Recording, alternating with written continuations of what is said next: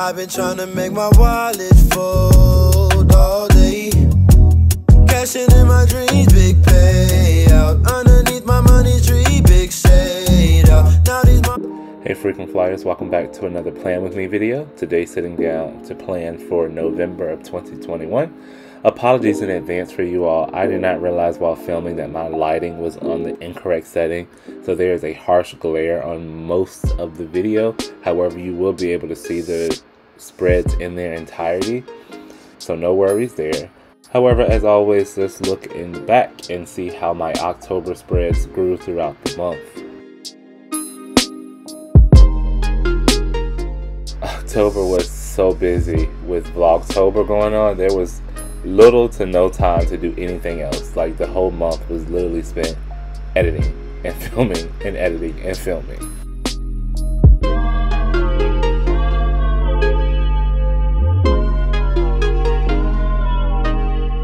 So for November, I was actually really unsure about what direction I wanted to go in, and I sat on it for a long time before I finally settled on this sort of tribal inspired arrows and feathers theme for November. I saw an inspiration piece and I just kind of went with it and ran.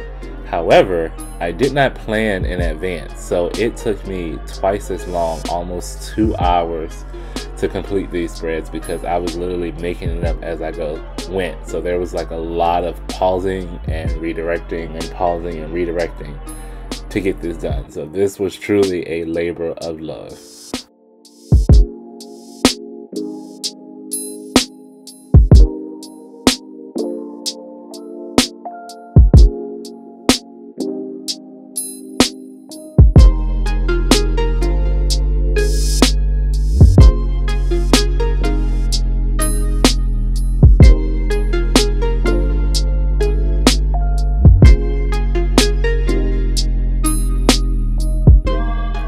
Under the November header, I'm basically drawing a series of feathers that are hanging below like a pole or a branch. I'll insert the inspiration clip so you all can see where it came from. I just kind of condensed it because #lazy. But the feathers were actually a lot easier to draw than I anticipated once I kind of figured out what direction I wanted to go in with them.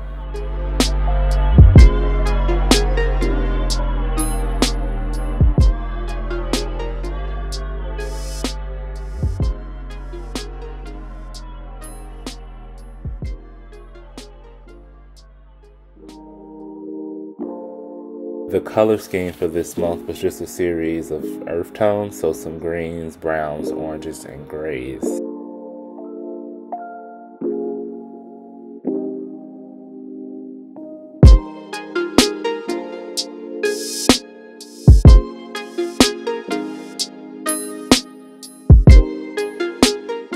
The quote for this month reads, "Direction is so much more important than speed."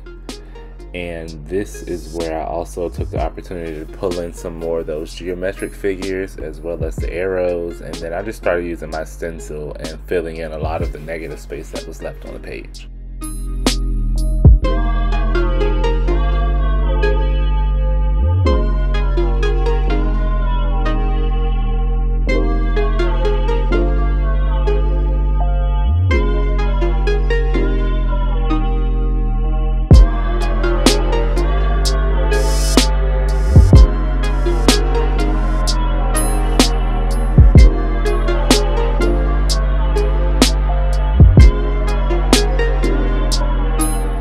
Moving on to my calendar spread, I have to be honest with you all, it took me so long to kind of sketch out the grids for this month because I wanted to make individual calendar boxes, and it took me so long planning it that I thought I wanted to freehand draw the lines to help speed up the time until I did the headers freehand, and then I was like, yeah, no. So I'm just using a straight edge to help me make the lines a little bit crispier.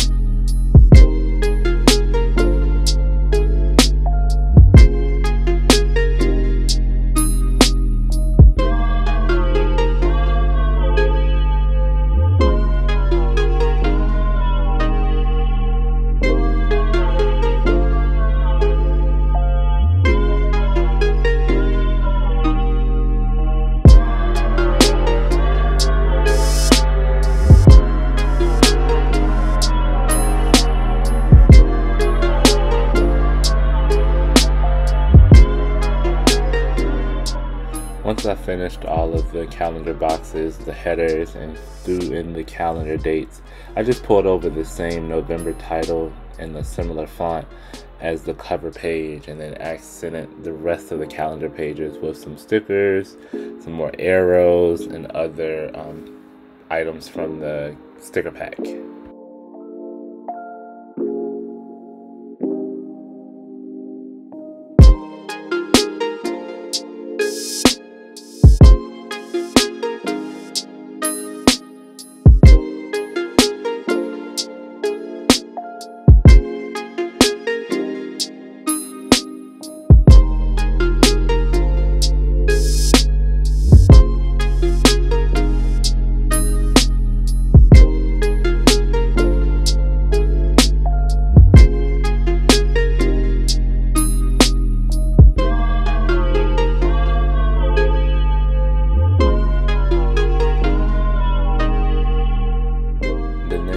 Pages are just planning and note pages. So this first one is a blank calendar that I'll use to work on my bid for December.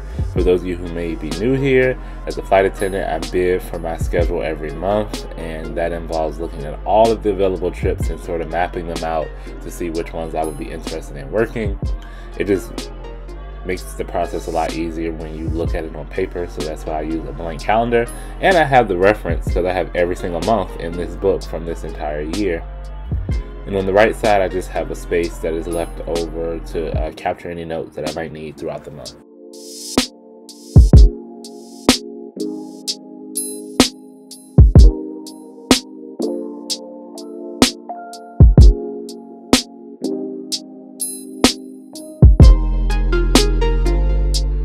There was quite a bit of negative space left, so I decided to just fill that in with another one of those feathers that I used from the cover page.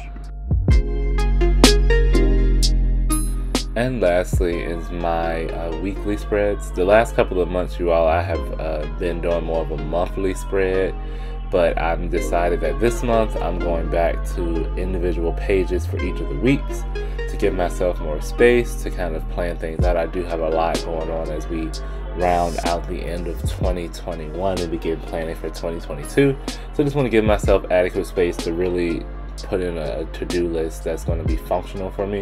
It's the beauty of the bullet journal, is you make it the way you want it. And so I'm going to be cutting my pages so that I can just put a monthly calendar on the right margin, and then the pages will all fold over to the left, with there being like a different page for each week of the month.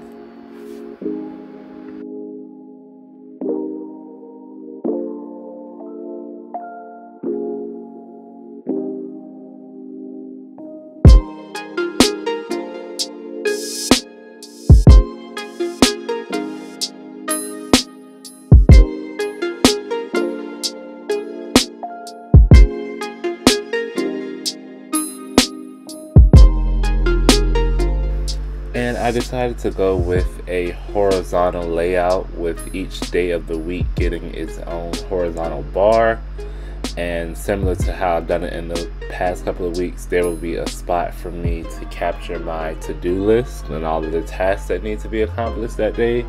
Then there'll be a space for me to note any events that are happening, appointments and meetings. And then lastly, there's a column for things that are due. And this is more so typically I use it for financial purposes, to keep track of what bills are being paid or need to be paid on the specific days of the month.